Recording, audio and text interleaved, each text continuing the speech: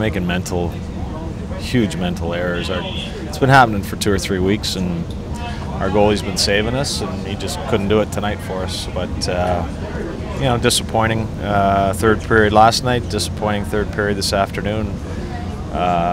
Schedule certainly has something to do with it, but it's the mental decisions that are killing us right now. Yeah, it seems like there's been like soft, like easy ones in your own zone where it's kind of like too cute maybe, or too not enough pressure on it, or something. It's those misconnections.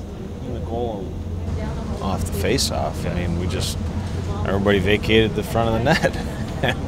Like you can't just give them a layup like that off the draw. Everybody knows their assignments, and it wasn't one guy. There was 4 guys that missed their assignment there. It started with losing the draw, but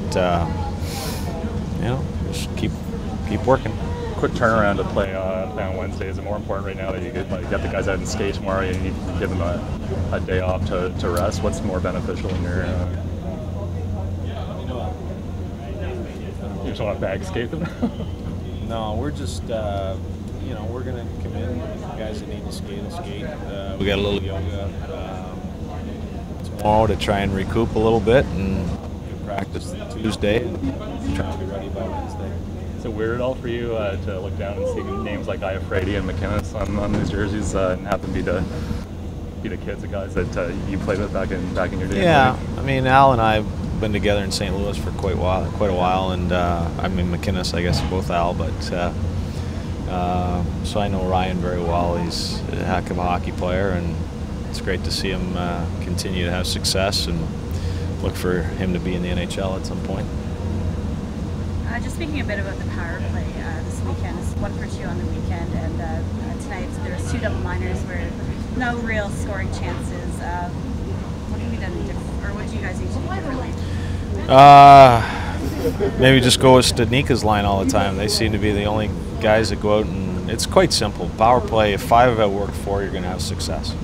Because 5 on 5, if you outwork, you're going to have chances, and certainly 5 on 4, if you outwork the other 4, you're going to have chances. And our 5 guys decide that we just want to play perimeter hockey and pass around, look good and stuff, but never get any shots. And you have to attack the net. I mean, you have to be ready to break down a pillar, to 2-on-1 a guy, to whatever it is. But we just pass it on the perimeter, and we basically killed two 4-minute penalties. A bit more of a, I guess, a positive note. Jeremiah Addison, what can you say about his game tonight?